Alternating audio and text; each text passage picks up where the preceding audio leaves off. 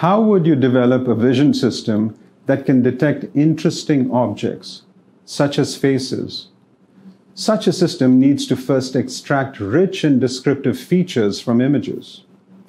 Course 2 of First Principles of Computer Vision develops a suite of algorithms for detecting simple features such as edges and corners, as well as complex ones such as interest points. We also describe techniques for finding the boundaries of objects and images.